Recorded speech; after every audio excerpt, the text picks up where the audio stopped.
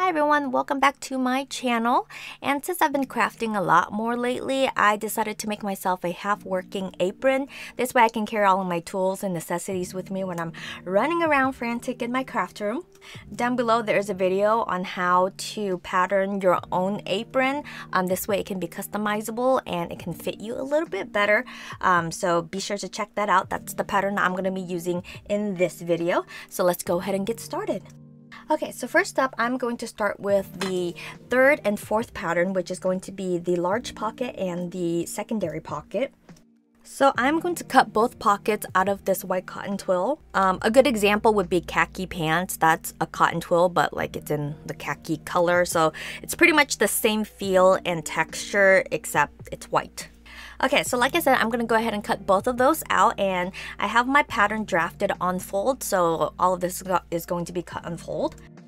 So the seam allowances for both of these is 1/4 of an inch in. So what I did was I took an iron and I just folded in 1/4 of an inch and I just ironed it all down.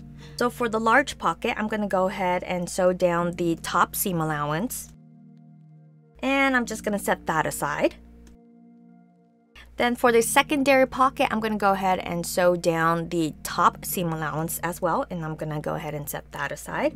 Next, I am taking the secondary pocket and I place it right on top of the larger pocket.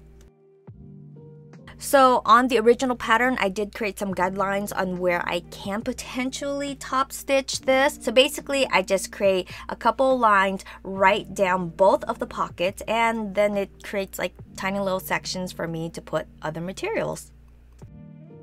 Okay, so now it's time to cut out the main part of the apron, which is the first pattern, and I am going to cut it out of this really awesome window pane fabric here. So cutting this is going to be a little bit finicky for me just because of the squares, and I want to make sure that the squares line up and it doesn't look asymmetrical.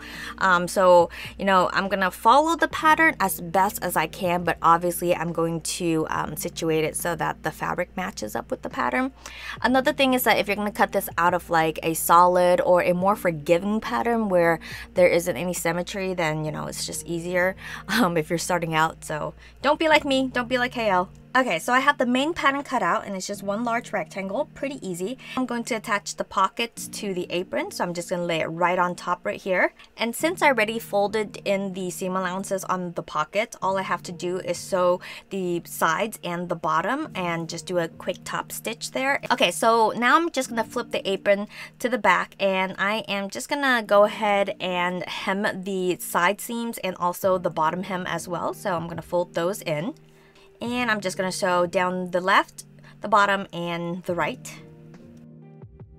Last but not least is the waistband. Okay, so now I'm just going to take the long strip here and I am going to fold it in half, and I am going to sew up one side, across, and down the other, but I'm going to leave the middle completely hollow so that I can place my apron right in the middle there. Now I'm going to turn this completely inside out.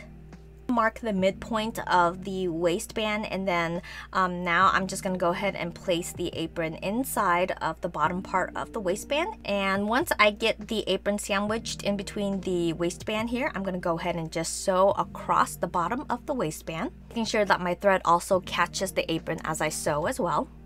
That's it, you're pretty much done here, but I'm gonna add one extra thing to my apron. Okay, so I have some magnetic strips here, and I'm gonna cut a couple strips and place it right inside one of the pockets here.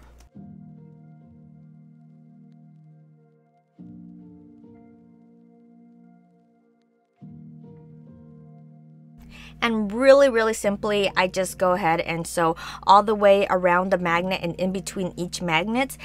So that's it. That is my half-working apron that I use when I am crafting, sewing, doing all sorts of stuff. I usually hold my pens, pencils, nipping scissors, random glue sticks, you know, all sorts of stuff in there.